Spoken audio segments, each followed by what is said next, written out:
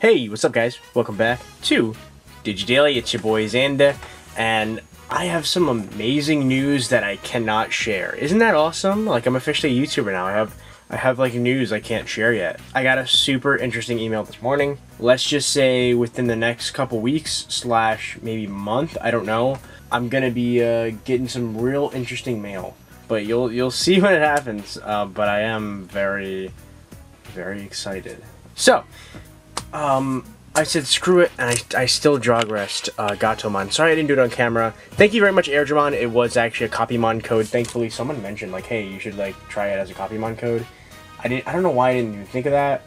I should have, because, like, I don't know. You know, whenever I see an old-style code, I think, like, oh, they're gonna, like a direct Drogrest, because, like, the old-style system can do that. But no, it was a Copymon. So thank you very much to Airdramon for sending that, and thanks to Speedtron for mentioning that, because if he wouldn't have mentioned that, I would have just never did it, and that would have been kind of screwed. And, like, you know, we have like a day, right?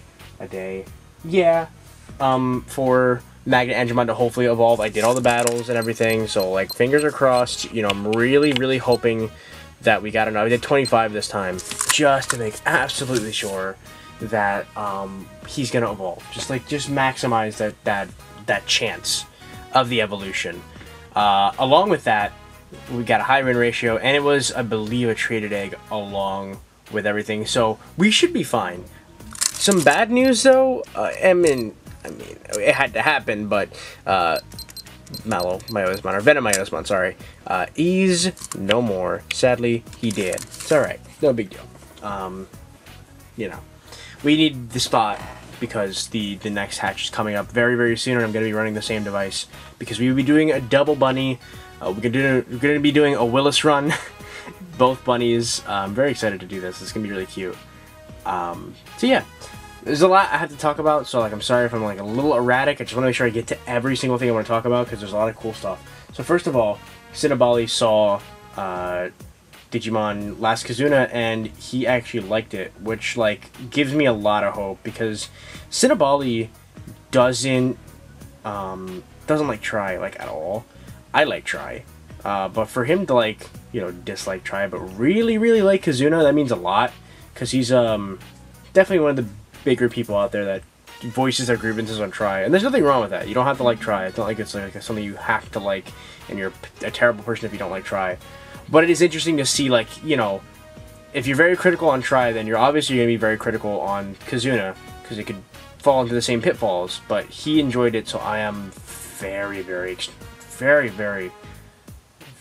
excited. Yeah. One last thing, and then I think this is it for news. So, you know, we've all been waiting for news and just, like, anything on the Pendulum Z's, and I remember, I think I mentioned something along the lines of, like, maybe, like, there's been a delay in the manufacturing process, and that's actually might be why they haven't shut it off yet.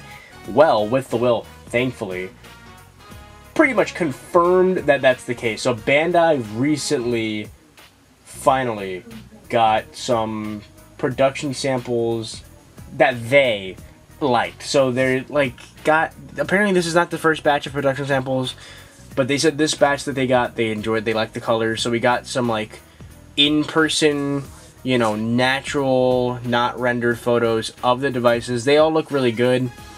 The green on the Nature Spirits one does still kind of look darker than I was expecting. A lot darker, actually, than I was expecting, which is a little bit of a bummer, but that's okay. And all the other colors look pretty much like they're supposed to. So this means, and I think they did mention in that tweet, that this means that we're probably going to be seeing some videos from Bandai of them showing off the different capabilities of this device finally, because you know, it's been a while and we really haven't gotten much to go off of, which is, again, unbeknownst of them. It's something they really don't do often, but I don't know. It's just like, it was worrying, and I'm still a little worried that, you know, they might be moving away from V-Pets, but maybe that's not the case. Maybe it's just the fact that they just did not get the, any production samples in time. So, yeah. Hopefully, we will finally get a look at them extremely soon. I also want to get a second look. I hope they do it. I don't know if they will. But I really hope they get a second look, or they do a second look on the Digivice colon. I need to see that. You know, it's almost all but confirmed at this point that we're not going to be getting any connection. Like, it's not going to connect anything, which does kind of suck. But, like, I still want to just see it, you know? But yeah, I think I'm like 2 episodes behind on Adventure 2020 now. I saw the episode with Joe. I really enjoyed it. Joe is such a cute character. He was easily my least favorite for a very long time, until like incredibly recently, with Try, actually. He always seemed like a stick in the mud. But, you know, once you get older and you realize that, one, he's the oldest character, so it's very easy, you know, because he's like the oldest one, and he's got a lot of responsibilities, and he's got a lot of stuff on his plate because his parents really want him to become a doctor. They introduced that all very, you know, very nicely and kind of get it out of the way, so that you kind of understand his character early. So, you know, hopefully they don't make him too much of a stick in the mud. But it was really cool, and I liked it. Gesomon looks so weird with his legs. I don't know. I always thought Gesomon was like, all of his appendages were like his hands, and they're not. He's got those 2 hands and then really weird noodly limbs, like little stubby little limbs. It was very funny and cursed just watching him waddle around. I've never seen that. Like, it's just weird. He looks weird. It's funny. I don't know. Very weird look at Gesomon. I think there are a couple other background Digimon that we've never seen before that showed up, and I really like it because like they're all in like the adventure style animation. Is very weird because, like, you know, I'm so used to seeing a lot of these Digimon in their V-Pet form, because, you know, the V-Pet art is very like sketchy and like hard like there's a lot of hard shadows and stuff. But then like in adventure, it's very like cartoony and very what's the word? It's like cartoony along with like very bright colors. There's not a lot of hard shadows and shading on those, the way they animate them in the anime. And 2020 still has that kind of art style, so it's kind of weird seeing them like this way. Like, Corjamon looks so weird. I don't know, there's something about him that's just like weird without like the hard shadows and like the super buffness. But I still like how it looks. And then again, like Gesomon, where he like, you know, I just don't remember ever seeing his legs, and then seeing his legs was just such a weird thing. But again, I'm enjoying myself. I know that episode after this, not Joe, Matt is going to show back up, and Ty will meet Matt again, and it'll be really cool. So we got pretty much everyone except for Kari and TK. I don't know when they're going to introduce them. Just the way they introduced kind of the way that all the adventure protagonists, partner Digimon, work. I feel like they're still going to hold off and wait to add them until a bit later. They're probably going to be with this core team for a while, maybe a couple more episodes, maybe like maybe in like the late 10s, maybe like around episode 20. Well, actually, I don't know, because I think they confirmed that Adventure 2020 is only about 28 to 25 episodes, if I'm not mistaken. They confirmed it was a limited series, like it's not like an ongoing thing. It's only going to be like 25 episodes. It's unknown whether they're planning on making any more seasons after these initial 25 episodes. We'll see. I don't know if they're maybe adding more onto that because of the hiatus. Who knows? But if I'm not mistaken, I remember someone mentioning that it was going to be around 25 to 28 episodes, if I'm not mistaken. The Gashapon Digivices, they did come out. Midas did an unboxing a couple weeks ago. I think I did mention that, but just in case I didn't, he did an unboxing. But Little Siri also did an unboxing. They're very interesting and a little disappointing. So the size, I think, is perfect. I wanted them to be cute little things. They're not anywhere near the actual size of the Digivices. They're very small, about the size of a V-Pet, like around this big, just about. Give me a shake. I'm gonna drink some water.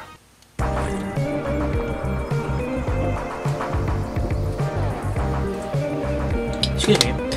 I had a headache earlier and I was so scared. I was like, oh my god, do I have COVID or something? Nah, just the fact that I was extremely dehydrated because I'm not drinking enough water. So yeah, drink your water, everyone. Anyway, they're very small, which is cute and everything. The one thing that I'm disappointed in, and it seems like that's kind of, it's shared by everyone who's unboxed them so far. The LED in every single device is the same color. It's an orange. Orange makes sense on the base device because Ty is the main character, and it makes sense on the Ty version of the device, but on every single one it's a little weird. They should have like just made it a white light or like a blue light. To make them all yellow is a little weird.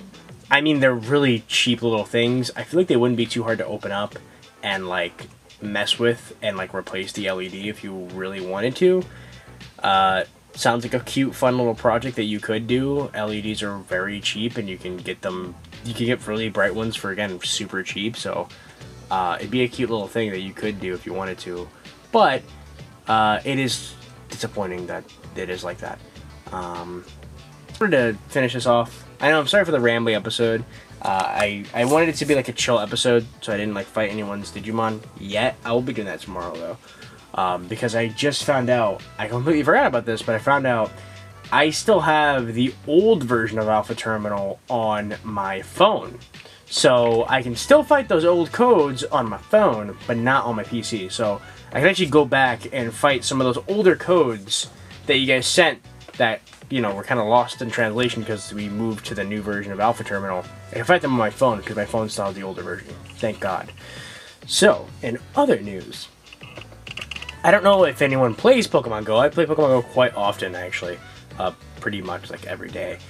And, you know, Go Fest was just this weekend, and I had like an absolute blast. It was so fun. The second day was my favorite for sure. I loved the theme of it all. The fact that Team Go Rocket took over. The fact that we, like, you know, had to fight them and, like, get everything back. And, you know, you save Shadow Mewtwo. And Shadow Mewtwo, first of all, is like the toughest looking Pokemon like ever. I mean, the new armor version is also really cool, but man, is that Shadow Mewtwo super cool.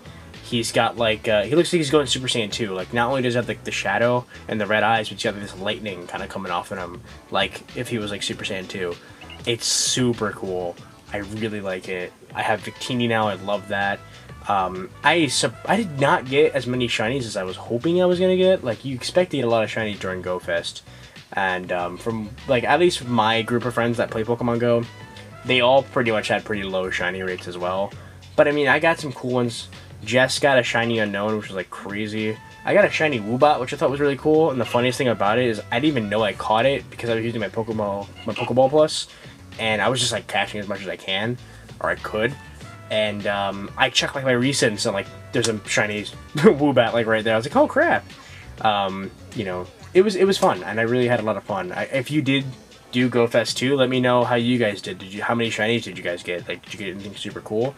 I'd like to know. I'm just like, I'm excited because I hope they do this like every year. Like, the whole like buy a pass and do it remotely, it's perfect. Honestly, it makes it more accessible, and it really does kind of put the Go in Pokemon Go. Like, it really does feel like, you know, it was really cool. I liked it a lot.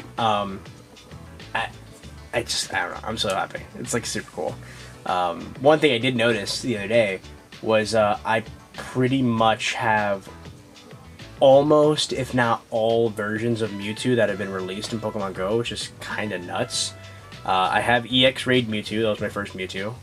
And that one knows Shadow Ball, which I'm super happy about. I have Mewtwo when they first introduced him in the 5-star raids, where he had those weird moves like Flamethrower and like Ice Beam. I think I have a Flamethrower and Ice Beam one. And then there is, of course, the Armor Mewtwo, which came out a couple times. I only have the first round of him.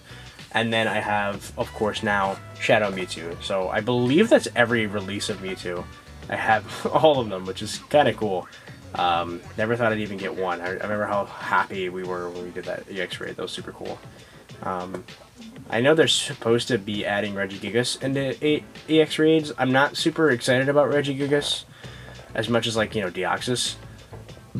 But, I mean, it's cool. So, maybe I'll do one if I ever get invited to one. EX raids are kind of a pain in the ass to get invited to. But yeah, that's kind of it for today. A long, kind of rambly episode, but there's a lot to talk about.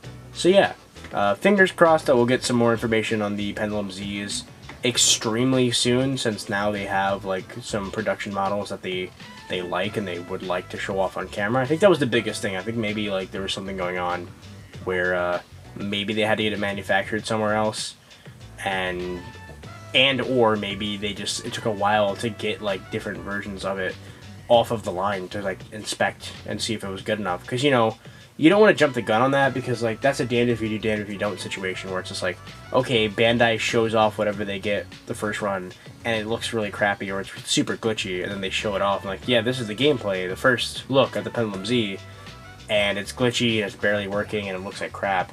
No one's gonna want to pre-order that. Then again, since there's not a lot of videos and stuff on the device, people might not want to pre-order it. So yeah, it's kind of unfortunate, but hopefully the second wave of Pendulum Zs, if it does still happen, they'll have a bit more time to kind of show off and whatnot. And also we'll have the Wave 1 to have as a point of reference. Kind of happened with the X1 too, where you know, there wasn't much on it once it came out. The X2 was like, everyone pre-ordered it, and then the X3 was like immediately after, so yeah, fingers crossed. But I'm gonna go. Thank you guys so much for watching. Sorry if I'm a little erratic. I'm just like stupid excited for like this thing that will hopefully be coming soon down the pipe. It's like it's some pretty exciting stuff, and that's really all I can say about it, really. But yeah, I'm gonna go. Thank you so much for watching. I will see you guys tomorrow. Huge shout out to my patrons, Kishi Joes, Omega Scourge.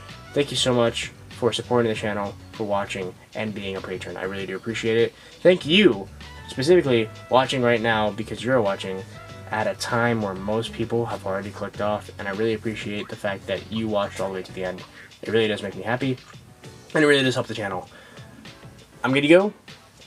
Let me know how you guys are doing in your hatches, how you guys, if you're in the tournament, how you did. I think the tournament did end already. It was a pretty quick tournament.